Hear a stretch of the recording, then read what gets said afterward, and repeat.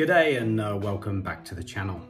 So today in this video I just wanted to give an update of where I'm at with the railway. It's been a few weeks since I posted a video. The last video was the video for the good shed, which as you can see really hasn't progressed too much. I have given it its first coat of paint, as you can see, and glued the two pieces on at the top, ready for the rooftop.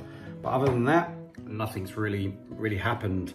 I just got a notification today that York Model Rail have finished the windows and are shipping them over as we speak. So I imagine that's going to take a couple of weeks to get here. But since I've been waiting on that to finish that building, I also got on with making the little station master's house. And again, at the same time, I've ordered the windows to kill two birds with one stone. I have got all the roof bits for it, all prepped, ready as well.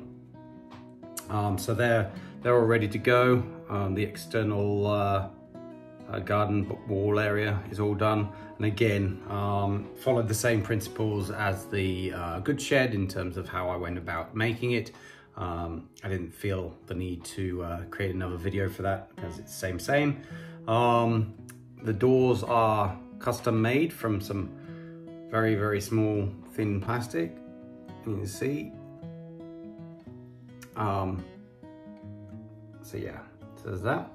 So on top of that, my desk is a bit of a mess. You may be able to see a bit here because what I've done in the background, and I'll show you in a second, is I've started all the hills and everything using sculptamold.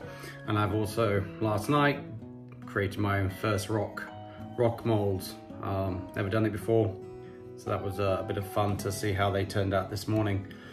I've also been trying to get the plans for the signal box, but unfortunately I couldn't get the plans, and someone suggested that the signal box is pretty standard across the line, and I should just look at the ratio Midland signal box. So I went ahead and bought the ratio signal box. The thing is with this, is slightly larger than the one at Crosby Garrett. Crosby Garrett is actually a smaller signal box. This has 4 windows across the top, whereas Crosby's got 3. So I'm going to bastardize the, I don't know if you can say that word. I'm going to basically use the bits on here that I can use and actually create the signal box I want. There's a lot of good detail that I can take from this. But I want to actually get it looking like the one in the photo, and get it spot on. So yeah, so going to jump onto the boards now, and I'll walk you through all the little bits and pieces that I've been doing. Okay, so just a quick look first. That's what it currently looks at, but we'll get to that. So one of the first things I had to do is finish off this wall, this retaining wall. So I did this exactly the same as I did the station. I got that finished off. And then also the wall down here on the platform, that was, although it was finished, it all needed painting and everything. At the end of the platforms, I did the stone, the stone walkway area to go across the tracks. That's actually some Slater's plasticard. I think it's 00 scale, which actually kind of works out really well for the just the stone flooring to go across. I also did the cutout for the signal box that's going to sit in here. What I'm going to do for this one, it's just plastic at the minute, is actually going to use loose stones to create a stone wall around here, because looking at the photo, you can see it's fairly loose large stone. So I'm going to see if I can recreate that in this space. And the same actually goes for the the lead up to the bridge. There's a loose stone wall, as you can see from this photo. So I'm going to do the same thing. So yeah, so getting on to the scenery. This was the first time using the sculptamold. Interesting to work with. It actually dries fairly quickly, so you've got to move fairly quickly. But also it takes a long time to fully dry. This bit down here, as you can see, the different colors. This was actually done yesterday, about 24 hours ago. So this is after 24 hours of drying. The same at the back. You can see where it's thin, it's already dried, but where it's a little thicker, it's taking some time to dry. Yeah, like I say, interesting to work with it. Luke Towan makes it look a lot easier than it is, but it was fun. But as you can see on the back, on the image, I have got some splatter marks and everything. This was the first board I used, so I tried to negate that by then putting tape on, but as you can see then the tape pulled off the image. So we've got a bit of a damaged image, so I think I'm going to have lots of trees along the back kind of hiding, trying to take the eye away from those issues.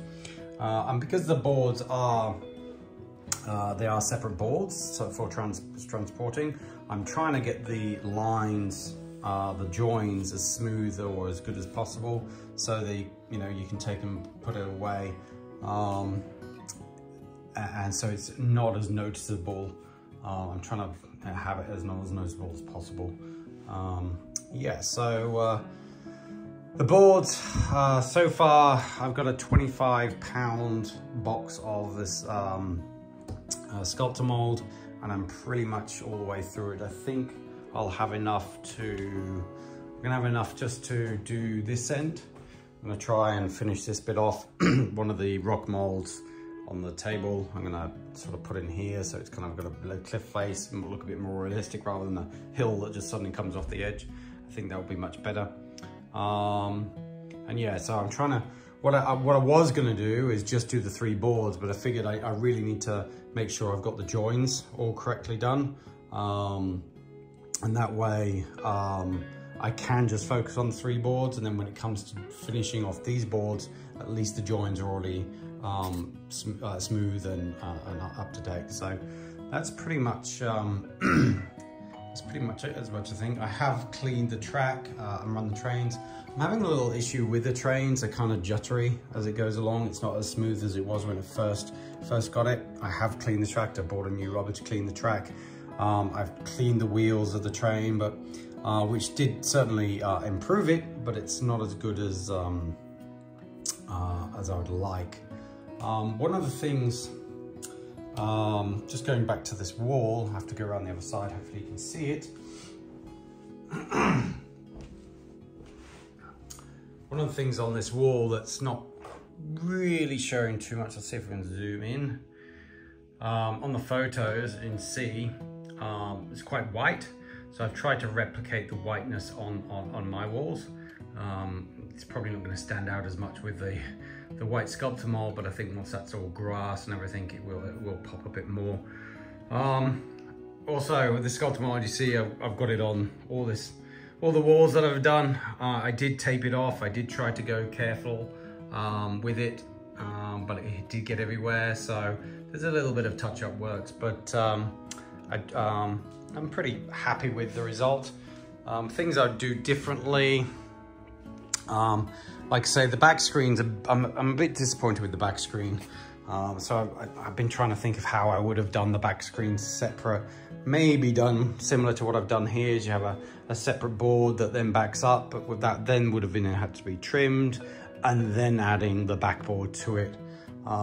Maybe something to think of in a design process for future reference. But yeah, we've got the stream wall going in there, 2 streams coming in at the back. I've got a building to go in there.